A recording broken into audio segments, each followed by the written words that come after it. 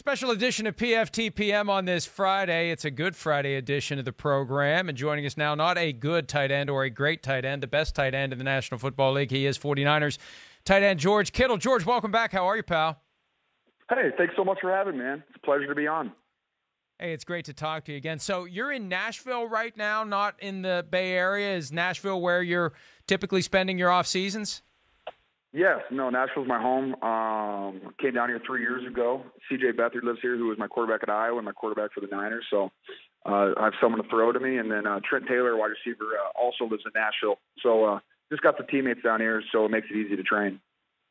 You know, not a lot of sports going on right now, but I thought of you over the weekend because I know you're a big wrestling guy.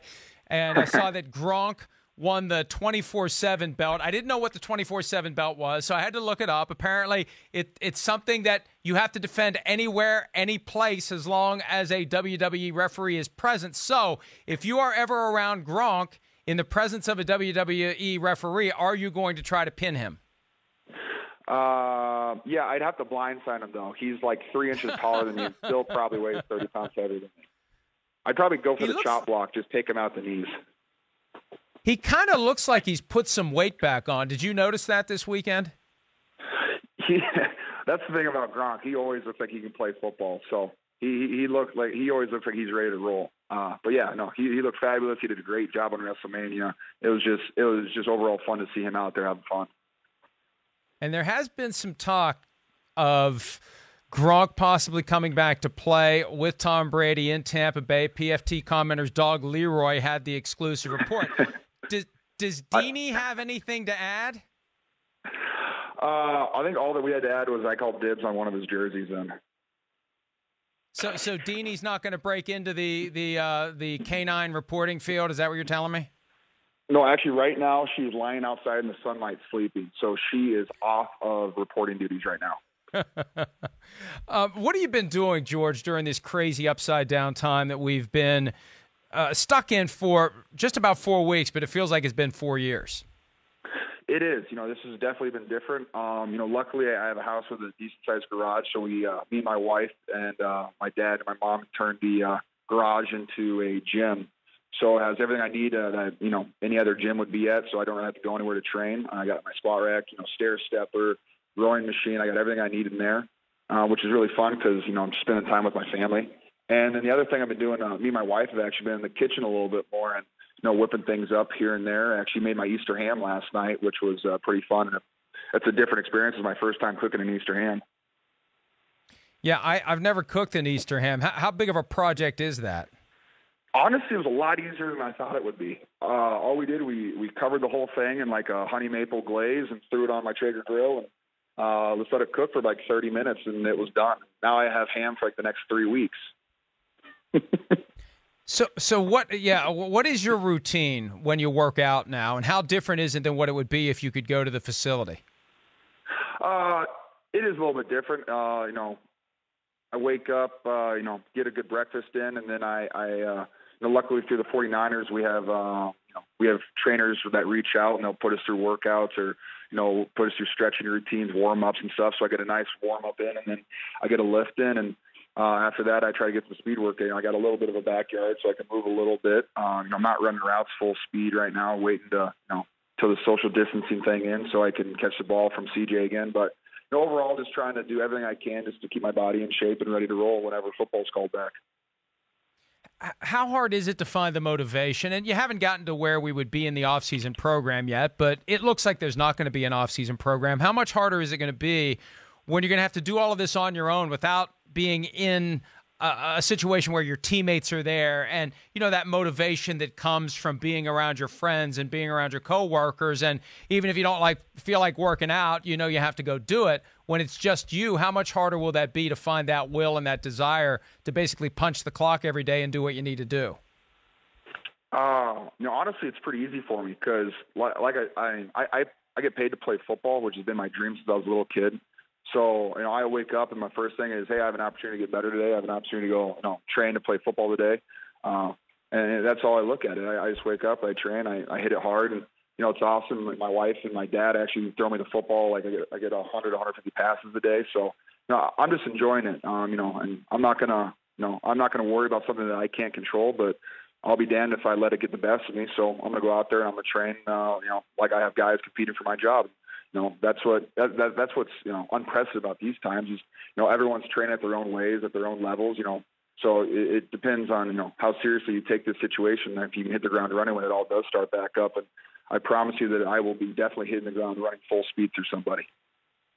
And I love the attitude, and I respect the desire to always be looking for ways to improve. But I think about everything you've accomplished so far in your NFL career, and it's hard for me to identify any ways that George Kittle can improve. What are you specifically hoping to work on to take your game to a higher level?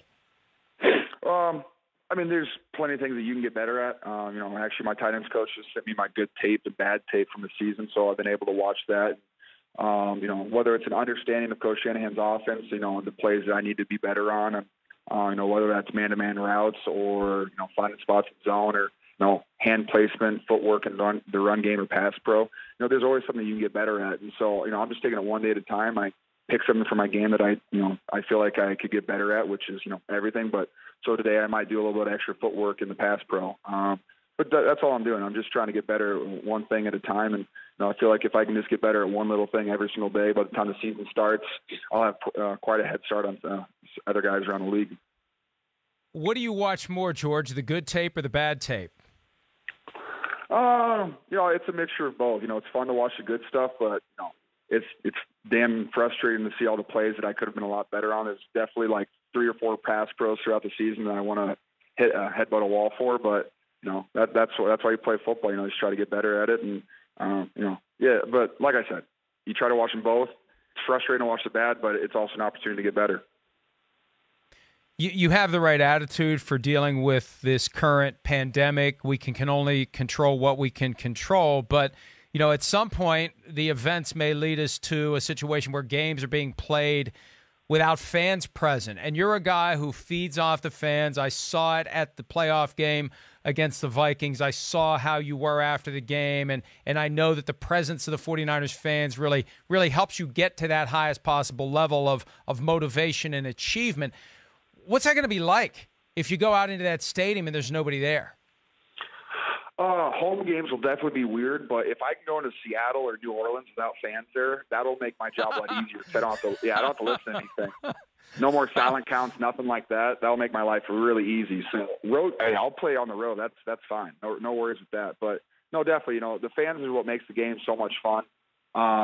Whether it's winning a game and your stadium's going ballistic, or you win a game on the road and the crowd goes silent. Like both of those are things that those are some of the pinnacles of football for me. Just hearing that, so it'll be definitely different if that's what happens. But like I said, I'm going to focus on what I can control, and if I can just go play football again, I'll be pretty happy. What is the departure of DeForest Buckner, who was traded to the Colts? What does that mean to the 49ers going forward?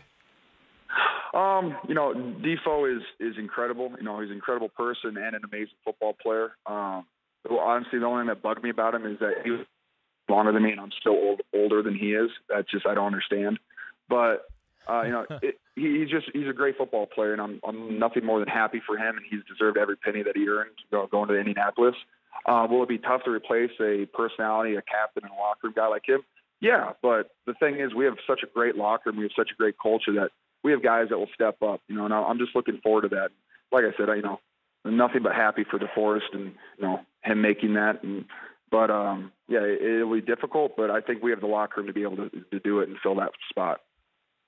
It's only been a couple of months, George, since the Super Bowl. It feels like it's been so much longer than that. What's the one memory of that experience that's going to stand out for you 50 years from now? One thing that I will never forget, obviously losing, I will say losing Super Bowl is one of the worst things that's ever happened in my life. It's hard, and, you got to, move past that. They miss. But at the same time, I'm nothing but grateful for that opportunity, because my dream as a little kid was, to play in a Super Bowl, and my other dream was to win a Super Bowl. So I achieved one of those dreams, and, now I'm just trying to get back there. One of my favorite moments, though, is just, running onto the field, with the whole team, and just the fact that, trying to soak it all in that I was actually playing in the Super Bowl, which was, if I told myself as like a 7 or 8 year old that I was going to play in a Super Bowl one day, that kid would be pretty jealous. And so I'm just happy that I got to actually do that. And now I just got to get back there and win it. See, I wouldn't be able to go back and watch any of that game or any of that film for a long brutal. time. How long did it take you before you were able to do it? I watched it. I think I watched it a week later. I know my tight end coach hasn't watched it yet, but it is. It's like I said. It sucks overall. It's one of the most non-fun things I've been a part of is losing the Super Bowl. But I get to play football day in and day out, and so I'm just excited to be back on the field with my teammates at some point. And, give us another shot at winning some more games and getting back to the playoffs. And I'm just looking forward to that opportunity. And I assume part of your leadership of the organization is going to include reminding guys what it feels like to be on the wrong side of that outcome. And the goal now is brick by brick, build it back up, get back there, and make sure this time around we win it.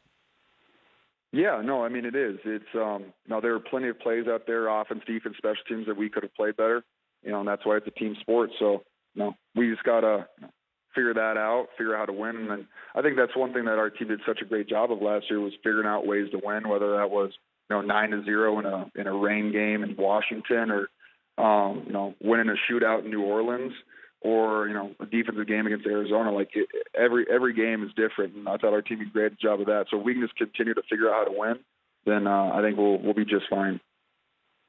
What do you think of the playoffs expanding by one team, where there's now an extra opportunity to get a seat at the table, but if you're the number 2 seed, you got to play an extra game?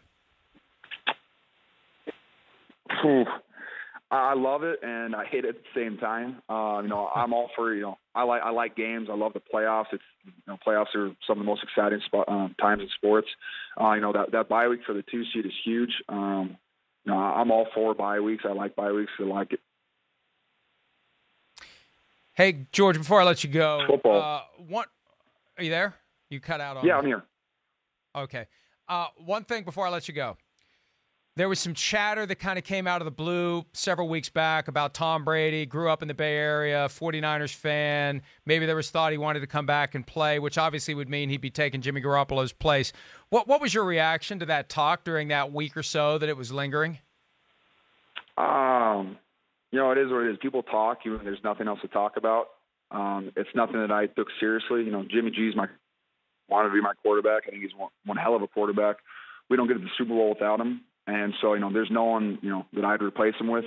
I think what he's done for this team leadership-wise and on the field, it's one of a kind. And there's no one else I'd rather be around to throw me the ball. So now I'm just excited being able to play football again with Jimmy G. And I know he's ready to swing that rock again. All right. Hey, George, I appreciate some of your time, buddy. We wish you all the best. Enjoy that ham. Stay safe. And we look forward to seeing you back on a football field very soon. Hey, thank you so much for having me on. Hi, I'm Mike Tirico, and thanks for watching. Make sure to hit subscribe for the latest news and highlights from NBC Sports.